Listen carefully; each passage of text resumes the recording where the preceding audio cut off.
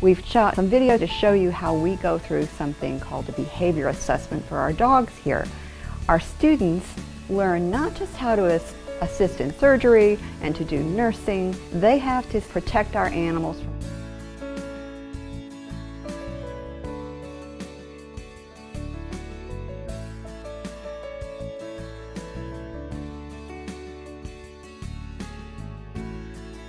People want to hug pets, and we need to know signs to look for to see if that animal is comfortable, which is key to preventing dog bites. We look for a look away, which means while the animal's being hugged, the animal will turn its head off to the side instead of normally, to the person like this. So on this particular cat, she was reacting but not running. The dog was responding to her but not in an aggressive way. It was more of an interested way. In general, that cat would probably eventually learn to get along with the dog. When the dogs were introduced, there was a male dog and a female dog. And in the dog world, the females rule the roost. When he came in and figured it out, that was an acceptable way that he responded.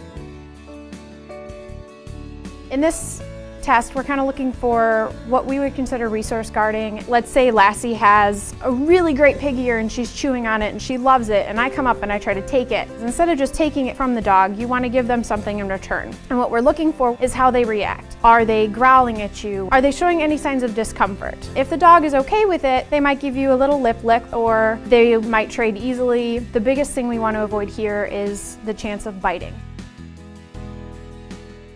The umbrella was something that we assume this dog has never seen before. So we just put it out for the dog to see, and we want to see, is the dog frightened? A fearful dog is just as likely to bite as an aggressive dog. One of the behaviors is a paw raise, so their paws, one would raise. That's actually a very good sign. It means that they're comfortable. You see the dog do this kind of wide-eyed, kind of like stare. That's called a whale eye, and it is actually very, very bad. It means that the dog is getting very close to its threshold and he may actually bite. Okay, we have a very excellent veterinary technician program, and we have a national test every year that they have to take to be certified. Our students have a 100% pass rate in the nation.